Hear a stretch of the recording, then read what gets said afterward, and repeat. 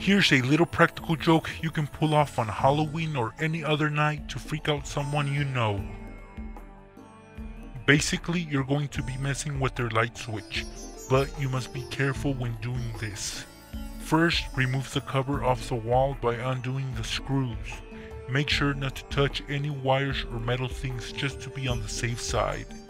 Put a rubber band on the switch while it's down, but here's the tricky part, which might take a bit to figure out, and that is how much of the rubber band you'll need for it to be able to turn off the light switch on its own after someone has flicked it on.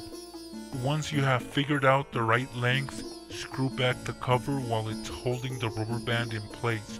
Once on tightly, it should stay put, and all you do now is cut off the excess rubber band that sticks out. Here's how the prank works.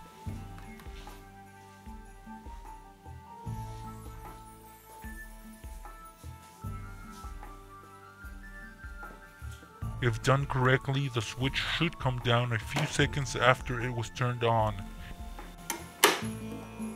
Your victim will be wondering who turned it off. Have a fun and happy Halloween.